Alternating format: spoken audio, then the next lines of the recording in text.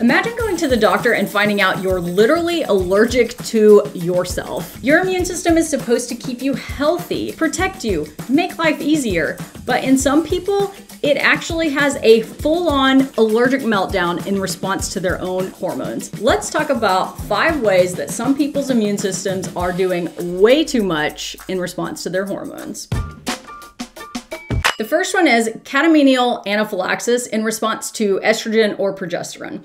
So catamenial is a word that we use to describe something that happens in response to the menstrual cycle at kind of a cyclic fashion. And anaphylaxis is a severe and life-threatening allergic response to something, and oftentimes something that should be generally harmless, like your own hormones in your own body. So these people actually experience cyclic anaphylaxis, that life-threatening allergic reaction where your throat swells and you have trouble breathing and you need an EpiPen or epinephrine to treat it and keep yourself alive. And they experience this with no obvious external trigger, only at certain points in their menstrual cycle. It's extremely rare, and it can be related to exogenous hormones as well. Exogenous means something that you're getting from the environment, so hormonal contraceptive pills or patches or creams or whatever.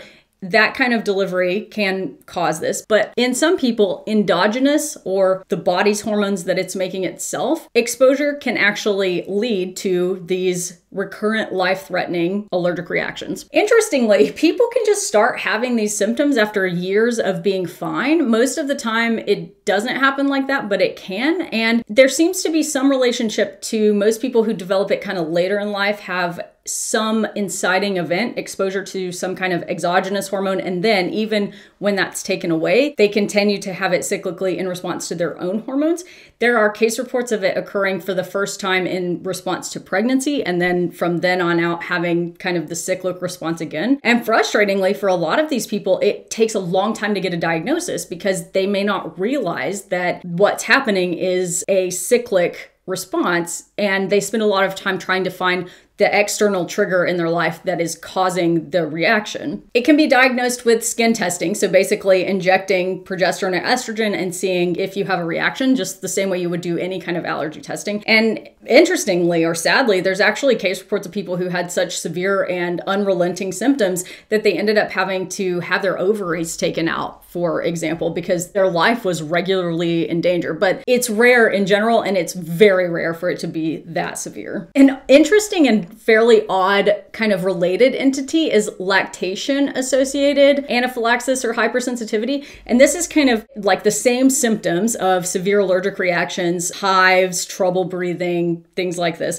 but only during lactation. And it's probably got similar mechanisms, but we don't know why some people experience it and other people don't. The reason that this happens and how it happens is really not fully understood, but we know that estrogen and progesterone both have a role in cell stabilization, and both can likely enhance a cell's ability to release histamine, which is a big player in allergic reactions. In fact, estrogen levels have pretty strong associations to severity of allergic reactions in people who are prone to having significant allergic reactions. But the entity kind of is very broad and has a lot of things at play. So there's probably other environmental and hormonal factors that go into it. I just find it really fascinating that somebody could have this for a long time and be just pulling their hair out trying to figure out what their trigger is, only to eventually find out or not find out that it's their own hormones going up and down during their cycle that is causing all of this chaos. The next one is autoimmune progesterone dermatitis, or APD. This is a rare cyclic reaction to progesterone that happens in the second half of the menstrual cycle. So ovulation happens, and then that's the luteal phase.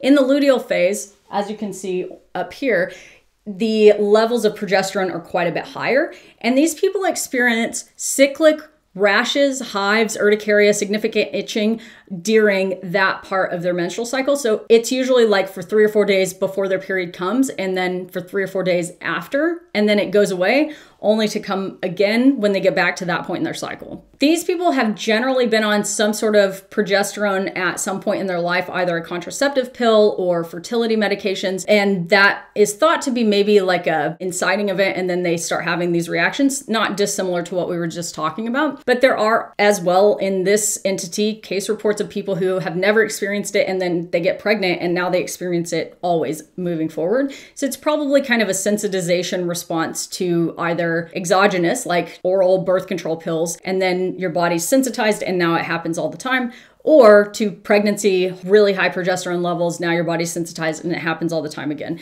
Very frustrating, and another one that can sometimes be very difficult for people to diagnose, because if you're just breaking out in hives every few weeks, you probably are first going to think this has to be something in my environment. You don't first go, oh, this is, related to my own hormones. So yeah, you're basically in an immune response where your body treats your own hormone like it's an invader and reacts accordingly. And the treatment can be antihistamines or steroids or anything that you would use to treat other significant allergic responses. But again, can be very frustrating, difficult to diagnose, and also frustrating to treat for the people who experience it. Next up is menstrual migraines. This is another fascinating entity where people have significant migraines that occur right at this drop. So where you see progesterone and estrogen plummeting, so right before your period comes, at the end of that luteal phase, those levels drop, people get severe migraines. They can be one-sided migraines, they can be whole head migraines. Some people's are associated with dizziness and light sensitivity, just like you would experience any other migraine, but they occur only at that time just before your period and in the first few days of your period. Estrogen can interact with pain perception and the trigeminal nerve, and also the estrogen and progesterone dropping can make the blood vessels a bit more sensitive to fluctuations, which can trigger migraines in some people. There's a few options for treatment. Interestingly, you've probably heard me talk about in other videos how if you have migraines, especially migraines with aura, that you probably shouldn't be on an estrogen-containing birth control pill. That's a distinct entity from menstrual migraines, which tend to be more associated with that drop in estrogen. So actually, oral contraceptive pills with estrogen can be a very effective treatment for menstrual specific migraines. There are also other migraine treatments that can be effective as well. If you're now questioning if you might also be allergic to yourself and had no idea, me too. Sorry, I don't mean to make you a hypochondriac. These are all fairly unusual and rare, but subscribe if you are finding them interesting or learning something, because I don't know, we'd love to have you around. Next one is cyclic vulvovaginitis. So cyclic, same as like what we've been talking about, related to the menstrual cycle, and vulvovaginitis is inflammation and or infections of the vulva and vagina. These people get recurrent and intense vaginal burning, itching, abnormal discharge, just general discomfort, swelling, redness of the vulva and vagina in a cyclic fashion, generally again, just before they have their period or just in the first few days of their period. Their symptoms generally are worsened by intercourse, and we do actually know a little bit more about what probably causes this one than the other ones in the video that we've been talking about. These hormonal shifts that we've